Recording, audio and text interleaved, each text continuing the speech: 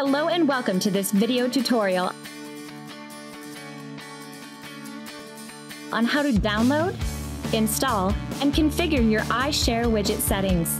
Before we get started, let me share some amazing facts about the iShare social widget by Cunjo. This plugin is supported on Cunjo servers, which means it will not take up any bandwidth on your platform. This also means any updates, changes, and additions to the plugin will automatically update themselves. There is no need for any upgrades. This is an automatic service with no action needed. All of us know how fast technology changes.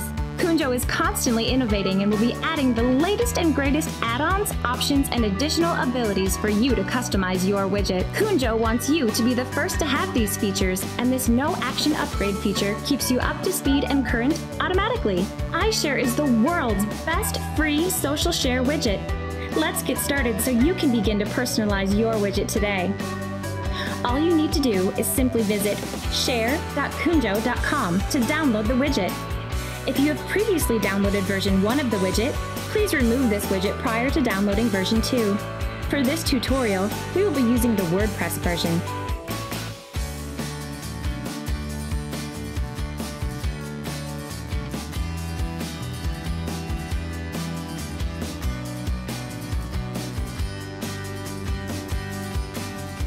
The first step, activate your plugin. Download the plugin archive and upload it to your WordPress admin plugins. It's that easy. After you register once on the General Settings page, you won't ever have to do it again. Your iShare ID will be created. If you want to change your widget settings, you head to the widget listings in WordPress and make your changes from there. I'll explain more about widget settings in the next tutorial. For the purpose of this tutorial, let me show you how simple it is to generate your iShare ID by registering. Select Click Here. Enter your information on the form. And within seconds, you will receive an email with your new iShare ID.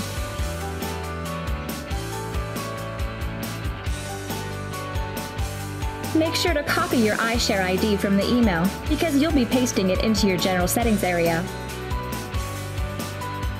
Your iShare ID is global and you can use it across all of your platforms. This eliminates the hassle of having to create multiple accounts, and it allows you to monitor and analyze the social media traffic to and from all of your platforms all in one place. Before reviewing the final step in general settings, I have some important tips to share with you.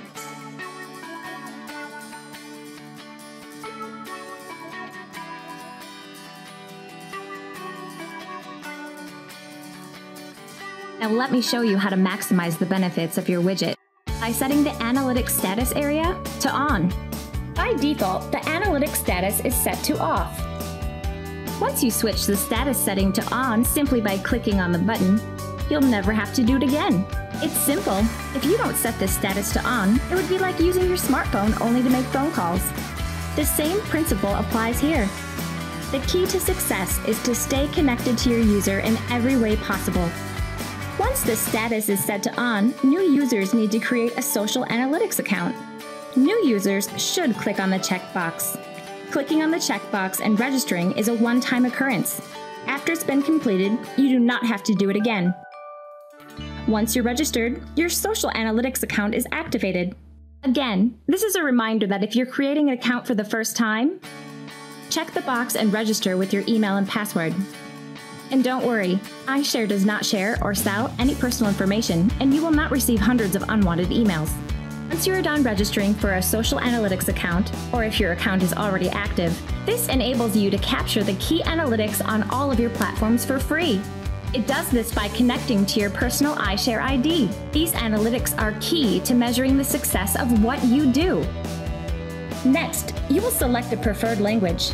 If you can't find your language from the drop-down list, simply send Cunjo an email, and they will provide a translation for you. Changing the language settings impacts all text displayed on the toolbar and within the tooltips. You'll see examples of this later on in another tutorial. The final step in general settings is to select your industry category from the drop-down list. Selecting your industry will also maximize your analytic benefits. Be sure to select the industry category that best represents your niche or market, and I will explain more about the benefits in the next analytics tutorial. Thank you for taking the time to watch this tutorial.